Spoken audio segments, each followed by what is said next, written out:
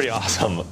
It's not too every day that you get to go to the Supreme Court and have the opportunity to meet with a few Supreme Court justices. We got to meet with Justice Kagan and Chief Justice Roberts, which was an incredible kind of once-in-a-lifetime experience.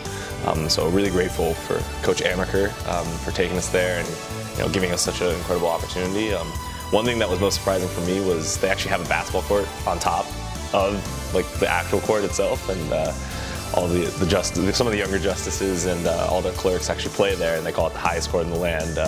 So we got to go up there, mess around in the court for a little bit with Justice Kagan, which was a lot of fun. And, oh man, it means everything. It means everything. I mean, it goes to show kind of the power of everyone talks about the Harvard Network, and that's really a perfect example of it. For her to take the time out of her day, 45 minutes out of her day, and we all know how busy that is. It just means so much.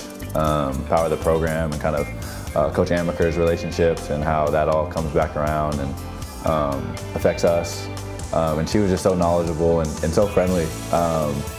Just excited to talk about basketball and hoops, and then for her to come to the game, saw her sitting right behind the bench. So really, really cool, and just a big community feel around that whole experience.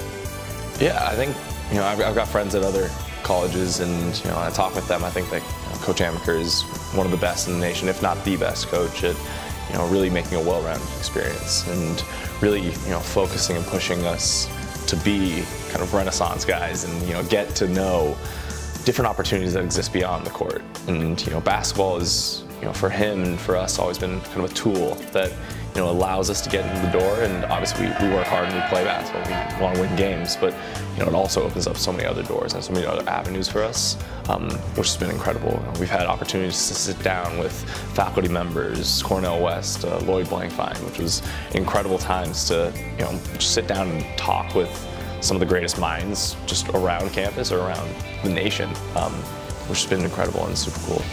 For all these alums to take the time out to spend time with us like that, it's just inspiring, I think. Inspiring to see what they're doing. Part of the reason you come to a place like this, so many people are doing so many amazing things.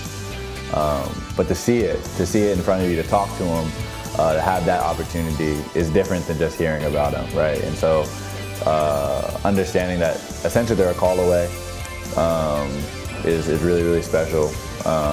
But yeah, it definitely means the world, and it's really inspiring to all of us to kind of go into these different branches and different industries and different sectors and see that there's alums and Harvard basketball fans in all of them. So really, really cool to see that.